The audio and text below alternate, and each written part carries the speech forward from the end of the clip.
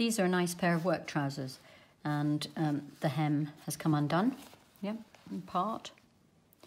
So we're going to use this as our real mend. You can see that there's little bits of threads on the top here, and I'm not bothering about them, and I'm not going to trim them because there's a possibility that I would accidentally catch the overlocking thread, and I really don't want to do that. I'm going to stitch with a blue thread, and that's so you can see, and if I had a black thread, then I would be using that, or a dark grey. So catching on the inside only, I'm working from left to right. Because I'm right-handed, I'm going to secure my thread. There we are, nice and secure. Cross over to the top and grab a small amount of cloth from the top cloth only. Cross back again.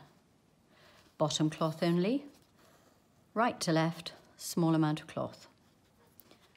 The top again.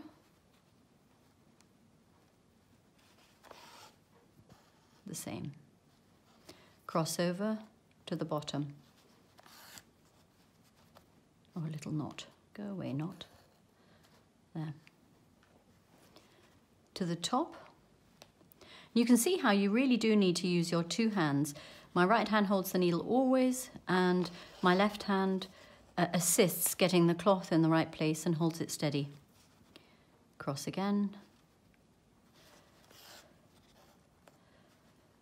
Now, when I'd done the whole complete mend, I would secure it on the inside fabric and trim. But meanwhile, let's just have a look and see what it looks like on the outside, on the proper side of the garment.